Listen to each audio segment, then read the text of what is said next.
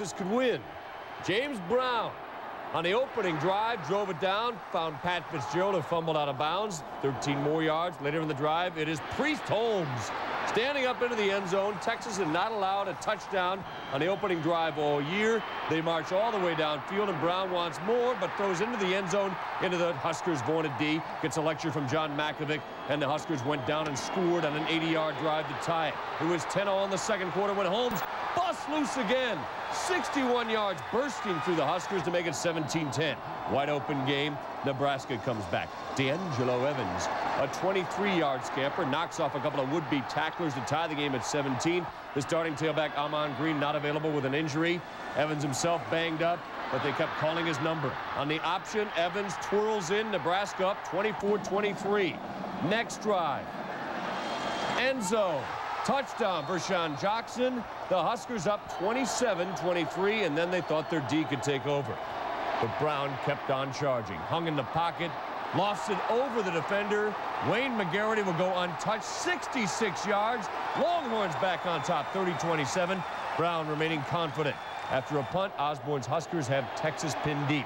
Brown athletically eludes the tackle, and what a grab by Fitzgerald. The one-handed grab, but it's not enough for the first down. They're inside their own 30. Makovic wants to go for it. He's up by 3 in his own territory. What a call on 4th and inches.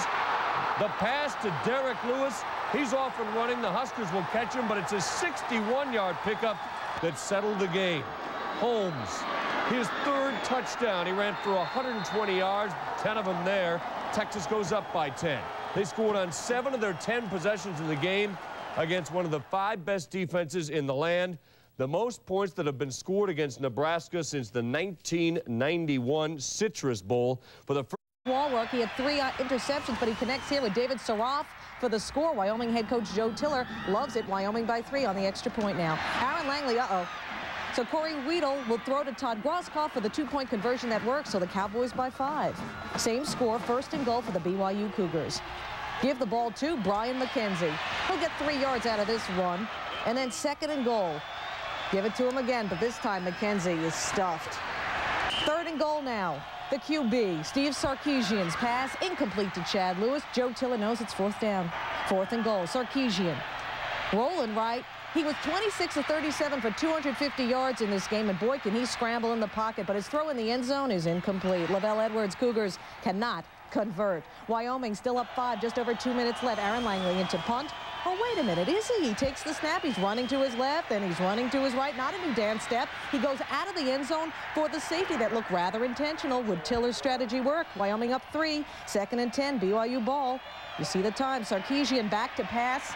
Here he goes. Why not? There's a hole, 13 yards to the 28-yard line of Wyoming. He's tough.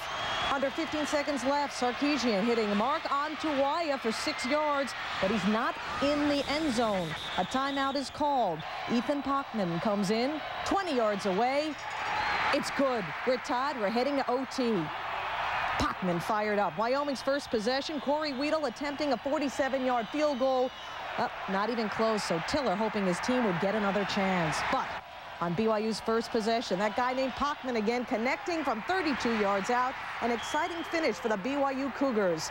Ethan Pachman, the Mercer Island, Washington native, the hero. He had 4. The Tide would be up 1. Danny Werfel just beginning. The quick pass to Rydell Anthony, his favorite target. 21 yards for the score. 2-point conversion work. Florida up 7. 35. Gators up 10 in the 3rd. Punter Robbie Stevenson, trouble with a snap. He fumbles right out of bounds. So Bama will take over at the Gator 5. Your very next play. Dennis Riddle, not joking. Around the right side for the 5-yard score. It's the Gators by 3. A 65-yard drive, then capped by this 13-yard touchdown pass to Rydell Anthony, his 2nd of the game. More from him in a bit. Florida by 10. Alabama's next possession, 3rd at their own 5, as you can see. Freddie Kitchens. Freddie Kitchens, what a pass. Finding Michael Vaughn wide open. They didn't think Kitchens could throw that far, obviously. So the Gators lead now just 3, 31-28, but back would come Danny Werfel 2 plays later. Oh, you think that's far? Check this one out. 85 yards to Jaquez Green all alone. 10-point lead once again for the Gators. Werfel's 5th touchdown pass of the game.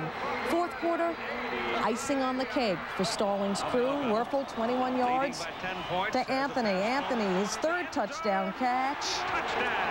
Werfel's 6th touchdown pass of the game, and the Gators end up with a 15-point victory. The 97th all-time meeting. You know, the president switches sides at halftime. Always fair, that man. Army down 21-3 in the 2nd. Quarterback Ronnie Makeda, though, taking care of that 44-yard touchdown, cutting the lead to 21-10. And then in the 3rd, Bobby Williams takes the pitch, left side, and he is gone. 81 yards later, he is in the end zone. Navy down 21-19 after a failed 2-point conversion. The Cadets of Army up by 4. Navy's Chris McCoy rolling out. His pass dropped.